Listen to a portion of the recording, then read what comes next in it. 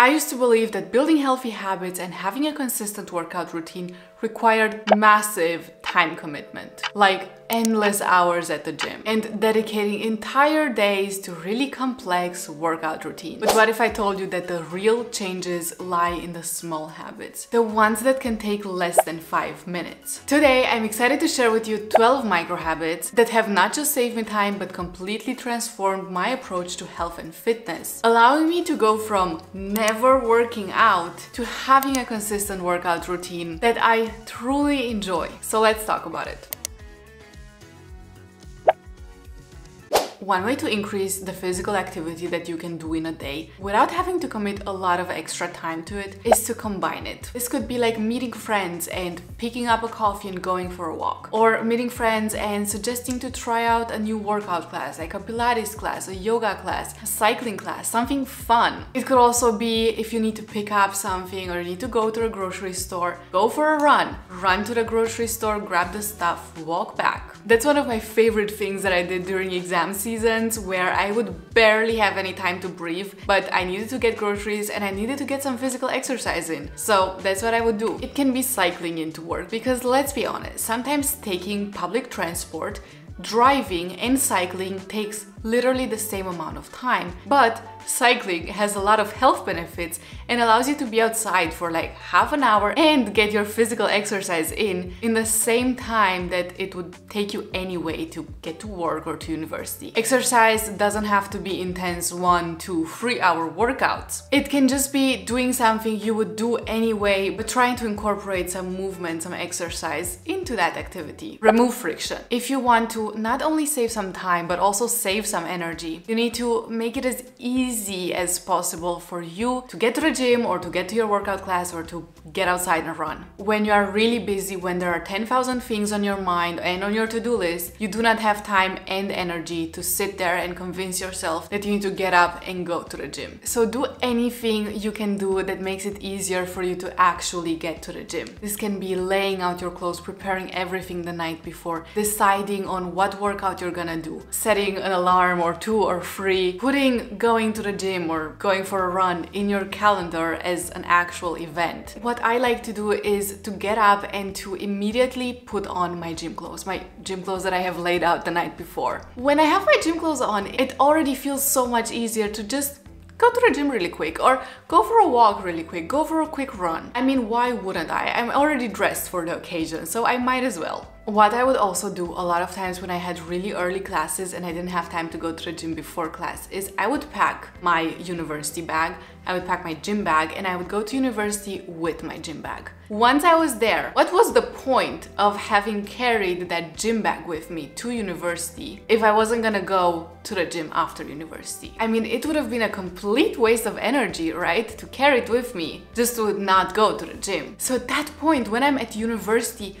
with my gym bag and classes are over, I'm ready to go home, I might as well just go to the gym before heading home. Morning movement. This doesn't mean you need to wake up at 5 a.m. to do a 2-hour workout. But what we do in the morning really sets the tone for the rest of the day. And it's really important to make time for our priorities in the morning. So if working out is a priority for you, take some time in the morning, wake up 10 minutes earlier just to walk outside for a little bit. That really sets the tone for the rest of the day. You have already done a little bit of physical exercise, and it just makes it way easier to do another 10 minutes of walking in your lunch break. And it makes it easier to go to the gym after work. And if you like working out in the morning and you're able to go to the gym for an hour, then that is amazing. But if you can do it for 10 minutes or for 5 minutes, that's already worth so much, and it really helps you prioritize movement throughout the rest of the day. Intensity. Time is not equal to intensity. An intense workout doesn't mean doing a longer workout. So if you only have 30 minutes and you want to do a really intense workout, you can do that. You can do that in multiple ways. Incorporating compound exercises. Compound exercises are exercises that use multiple big muscle groups at the same time. Things like squats and deadlifts use up a lot of the muscles. Bench pressing and military press use the core as well as a lot of muscles in the upper body. Split squats and hip thrusts use the core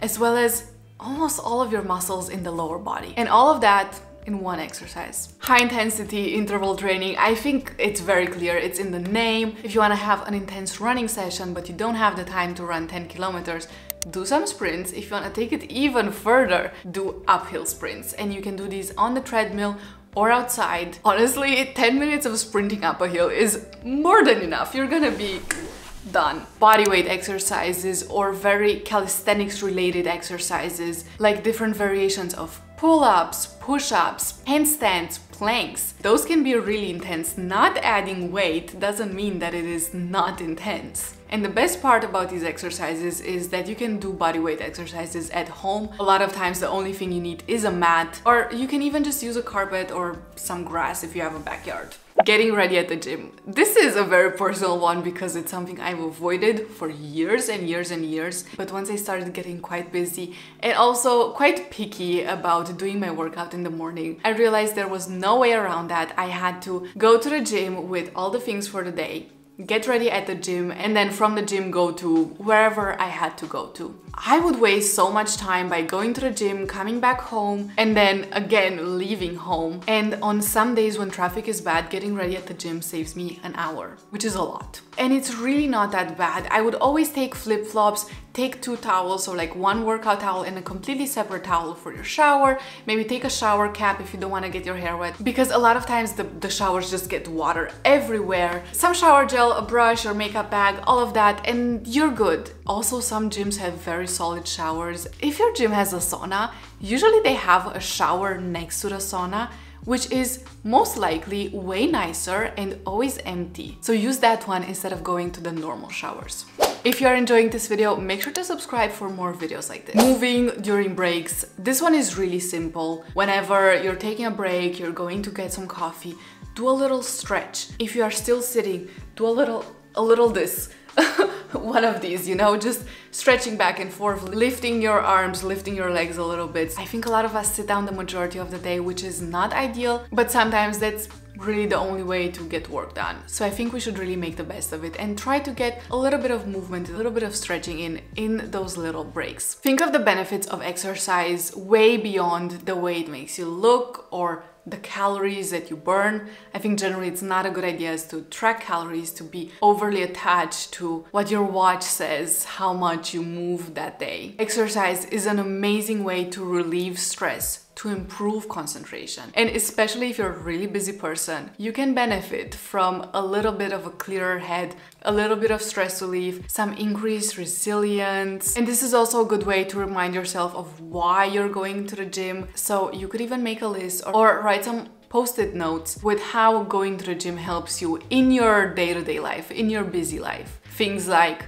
I feel less stressed after I go to the gym. I can concentrate better after I go to the gym. Put them on the mirror, you see them every single day, and that's just gonna give you a push to go to the gym because you get reminded that it's not wasted time. It's not time that you need to take out of your already busy schedule that gives you nothing. It's time that you invest in yourself and that actually gives you so much back. Work out from a place of love. I know this is probably way easier said than done. I really wanted to include this here because when I felt insecure, I would work out from a place of hatred almost, like of dislike. And now I really work out because I love myself, I love my body, and because I know I'm doing myself and my health a favor, because I know I sit a lot. I'm not doing my health a favor by sitting every day. So I should really invest in my health the way that I can, by working out, by taking an hour out of my day to work out, or taking 10 minutes to just go on a walk. Like I said, this is a mindset change that maybe takes a while to build, but it's a good thing to keep in mind. And it's a little bit of extra motivation if you see working out as a form of self-care and as a way to show yourself some self-care, to do something nice for yourself. I was taken by surprise by how dark it is getting. It is only 3 p.m. and all the lights need to be on so that you can even see me, because otherwise I'm just this like talking head. So yeah, sorry for the lighting, not great, but we work with what we have. Food. A lot of people overcomplicate what healthy eating or balanced eating is. If you're busy, you do not have time for that. Coming from someone who has studied nutritional science for the last 3 years and who is getting their bachelor's degree on it, healthy eating doesn't need to be this really complex, time-consuming thing. You don't have to buy 10,000 types of supplements and all of these foods or food supplements that promise you different things. What I think is best to focus on, especially if you don't have a lot of time but you want to live a healthier life, is really the basic stuff, which this basic stuff is actually so important and which really builds the base for your health. So eating vegetables, eating enough fiber, taking care of your gut microbiome, drinking water, eating unsaturated fats, not cutting out entire groups of food. I think the internet and various opinions that you stumble across on the internet have really overcomplicated what healthy and balanced eating actually is. If you want to make healthy eating as simple as possible and as attainable as possible, just go back to the basics. If you don't have time to meal prep or you don't want to meal prep, but you still want to prepare something for the week, an amazing thing you can do is to prep ingredients. So instead of preparing the full meals, maybe prepare some chicken and some veggies separately, and then you can mix them together. Then you can decide if you're gonna cook some rice and have chicken, rice and veggies, or if you're gonna make a burrito and you're gonna add some sauce to that, some lettuce, some tomatoes. There are so many options. But if you prep some ingredients, it will make it easier for you and way quicker for you to have a full meal in front of you without having to prepare the entire meal on the weekend. Multivitamins. The thing with multivitamins is that, like the name suggests, they contain lots of different vitamins and the dosages are way off. So you have this daily recommended intake. This is calculated based on studies, on multiple studies, on scientific research. And this is usually XYZ amount of grams or of milligrams per person per day. And on the nutritional label, you'll be able to see what percentage that corresponds to. And one look at the label will tell you that the percentages are 100%, 83%, 400%, 333%, 300%, which means that if you take one capsule, you get 3 times the daily dosage of sometimes multiple vitamins at the same time, which is, first of all, not necessary. When it comes to vitamins, more is not always better. Second of all, there are some vitamins that actually accumulate in the body. They are called fat-soluble vitamins and they are ADK, so A, D, E, and K. And if I look at this multivitamin, it has 400% of vitamin D3. If you take one capsule every day, then every day you take 4 times the recommended dosage just from the supplement. That doesn't take into account any food you eat. Food includes micronutrients, and a lot of times if our nutrition is balanced, we get all of the micronutrients we need from that. Also, we get vitamin D from sun, and very little sun exposure will give us all the amounts of vitamin D that we need. I'm not saying this to like scare anyone or to say that all supplements or micronutrients are a scam, because they are not. I just think this form of putting 20 micronutrients in one capsule is not efficient. I feel like that was a little bit of a negative note. So, daily gratitude. Being grateful just in general is a good idea, but especially when we're trying to work out, we're trying to build a healthy lifestyle, I feel like it can be really easy to slip into this trap of always wanting to do better, not being satisfied, wanting to do more, not being okay with how much we worked out or what our progress looks like or how much time we're able to invest into working out and all of that. Just a lot of comparison, a lot of dissatisfaction can come up. But the thing is, our bodies are so amazing if you think about it. We are capable of running fast, of lifting heavy stuff, of jumping on things. Like, how amazing is that? I think we're always surprised that they can always do way more than we thought they could. Training, working out really reminds you that you can do whatever you set your mind to. Your body is usually able to do that. Usually your mind is the one that gives up first. So while grateful in general is good, specifically in the context of this video, be grateful for your body. It's the youngest it will ever be right now. You are able to do so many things. Appreciate it for everything it does for you and for everything it will continue to do for you. We are really lucky if we get to have a healthy body, a body that is capable of working out, and it's not something that we should take for granted. Remember, you can do anything you set your mind to. I really hope you enjoyed this video. If you did, make sure to subscribe, like the video, you know what to do, and I will see you in my next video. Bye bye!